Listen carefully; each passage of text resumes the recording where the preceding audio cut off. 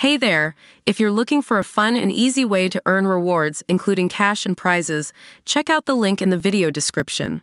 France has been humiliated after activists stole flags and scrawled anti-Macron graffiti across a town ahead of D-Day commemorations. Disaster unfolded at Plumelec in Brittany mere hours before world leaders began to arrive for the 80th anniversary of the Normandy beach landings. French President Emmanuel Macron is honoring Special Air Service D-Day heroes today at Plumelec, where the first Allied soldier of the campaign was killed by German troops on June 6, 1944. Security forces were out in full force across Brittany and Normandy in time for the commemorations, which is to be attended by heads of state including King Charles and U.S. President Joe Biden. A ring of steel will be placed around King Charles, Biden, Ukrainian President Volodymyr Zelensky and other dignitaries who arrived in Paris this morning. Stéphane Chauveau, commander of the Channel and North Sea Gendarmerie Group, said, "We are ready to respond to any threat, and will use force if necessary." 80 bomb disposal experts including divers were checking the Normandy beaches for explosives today, as 43,000 soldiers, police, and gendarmes flooded the region and surface-to-air missiles were deployed along the coast of northern France. But all of the flags which were to be used in ceremony still managed to be stolen on Tuesday, said a town hall spokesman. He said, graffiti has also appeared on a prominent bus shelter, making reference to the President of France. Among the messages clearly visible after the vandalism were "Macron out, this is not France.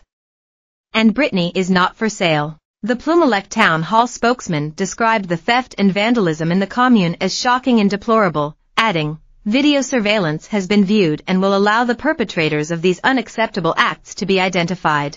Those responsible will be prosecuted and punished, whether they are adults or minors." Suspects were said to include Brittany patriots who object to their region being run from Paris. A criminal inquiry has been launched. During his visit to Plumelec, Macron is to make a speech recalling the bravery of free French soldiers who were part of Britain's elite SAS. The soldiers were among the first to jump into Brittany as part of Operation Overlord, the Allied operation to start the liberation of France. The first lethal casualty was Corporal Émile Boutard, 28, a Frenchman who had completed a course at the parachute training school in Ringway, Manchester. His Free French unit was incorporated into 4 SAS in January 1944, and he was part of 3 Squadron when he arrived in the Morbihan department of France.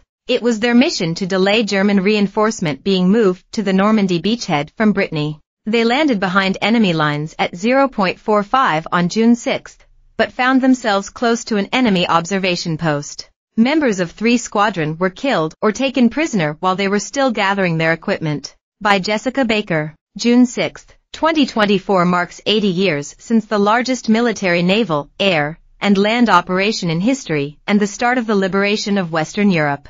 But what exactly happened on D-Day? Tens of thousands of troops from the UK, the US, Canada, and France attacked German forces on the coast of northern France on June 6, 1944. They stormed 5 separate beaches in Normandy. It was the start of the Allied invasion of Normandy, the greatest seaborne invasion ever attempted, and marked the beginning of the campaign to liberate Nazi-occupied Northwest Europe. The D in D-Day stands for Day. D-Day is a military term used to describe the first day of any large military operation.